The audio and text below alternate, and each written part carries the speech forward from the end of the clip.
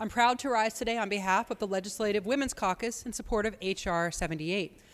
Without a doubt, members, we are living in difficult times. At home and in communities across the globe, the confusion, the divisiveness, the conflict, and the hatred threatens to overwhelm us all. Nowruz is our reminder that even out of the darkest days, there is light. At its core, it's a celebration of renewal. The message of peace, mutual respect, and solidarity between generations and communities has never been more timely than it is today.